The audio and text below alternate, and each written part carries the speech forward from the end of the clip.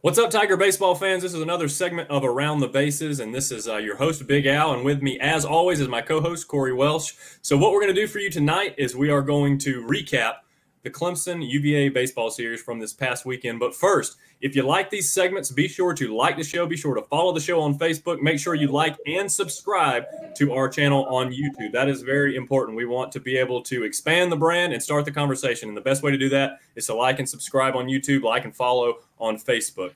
All right, so we're going to get right into this, Corey. So Clemson lost a series this weekend, lost 2 out of 3 to Virginia. We talked about this last week. Actually, we didn't. Me and Morgan did, because you were not with us last week. Virginia was not a very good team on paper. They had I think a sub 500 record, maybe 13-14, something like that, and 6-12 in the ACC. Something it was not good. It was a team you had to beat, basically, and especially at home. Clemson didn't. They started out well, Friday night game, didn't go very well after that. Kind of give us your thoughts on the weekend.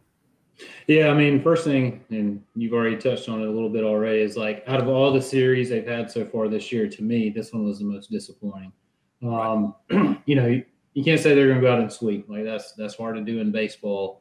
But if you're at home against a team that, even in the game, especially on Sunday, I think it kind of showed that Clemson had more talent. But that's how baseball goes sometimes. Not the most talented teams win, but one thing that really stuck out to me, and I'm sure you're going to expand on it a little bit more, is the situational hitting that didn't take place.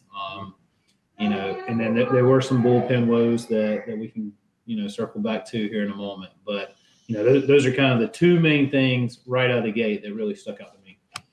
Yeah, for sure. And, I mean, look, you go into game one. I mean, Clemson's doing pretty good. England looked great. One thing that bothered me a little bit about game one is, besides the fact that England looked fantastic, I wish they would have put in a little bit lesser. I hate to say lesser, but a lesser reliever than Matt Clark on Friday night. I thought we had a 5-0 lead. I thought it was a little bit too early to bring him in. And of course, in hindsight, he would have come in real handy on Sunday. Instead of having to bring Gilbert in really early, it would have been nice to have Clark, because they were, pretty much out of arms, it seemed like, or reliable arms at that point.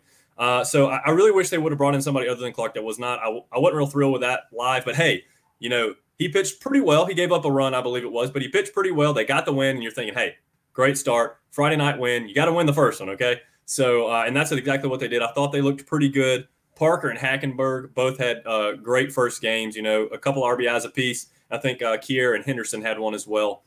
So I think and of course, they ended up winning that game 6-1. Game two, look, it was another good day for the middle of the order offense-wise. Parker, Grice, Hackenberg, all of them had an RBI. I think Meredith sprinkled one in there as well. So another pretty good hitting day for the middle of the order. Two of our more reliable relievers did not have their greatest outings. Clayton and Rob Hughes just didn't have their stuff. They both gave up 2 earned runs, which is very atypical from them. So it's kind of something that we need to work on. The bullpen was supposed to be one of the biggest strengths of this team, as well as the starting pitching, to be honest with you. If we go back to the beginning when we were talking about it.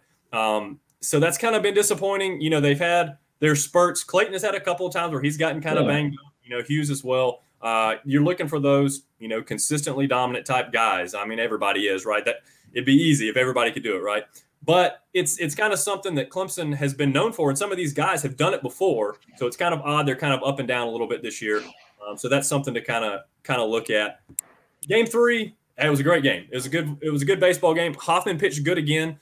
He gave up 3 earned runs, but if you really look at that game, if you watched the 2-run homer that I saw in the fourth, that ball never should have left the park. The wind gods were coming back. The karma was biting Clemson. It helped them one time with Parker's home run, I think it was, and it came back to bite them this time. I don't know what kind of wind gusts picked that ball up and out of here, but I didn't think it was close when it came off the bat. I was not worried at all when that ball was hit, and it ended up being 2 runs, and of course that ends up being the difference in the long run there. So that was kind of tough, but I thought Hoffman pitched really well.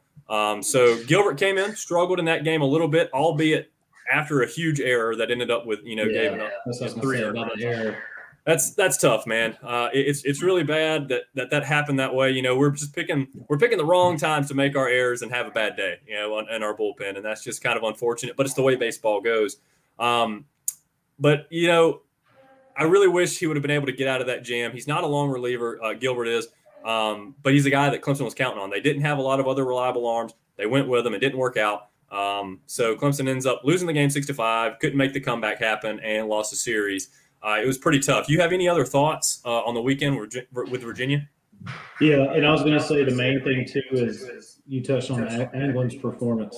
I mean, that was what you've been wanting to see on a Friday night. You know, that's exactly what you wanted. And then with Gilbert, you know, you kind of go back and forth, just kind of thinking a little strategy here. Like you go ahead on Friday, get Clark, gets the job done. You got that game. But what you eliminated there was not using Gilbert multiple times in a weekend, which we've kind of touched on, where we feel like at times they kind of go to him a little too much. And it kind of set up to that perfect situation on Sunday where he hasn't been used yet. So logically thinking, you're right there. It's like, all right, we can hand it over to him and you know, kind of be the ball game right there. But you said that crucial error, you know, he still walked a couple of guys, you know, they kind of self-inflicted, and he'll tell you that too. But and then 3 home runs on Saturday, I believe is what I saw, but not many guys on base, you know.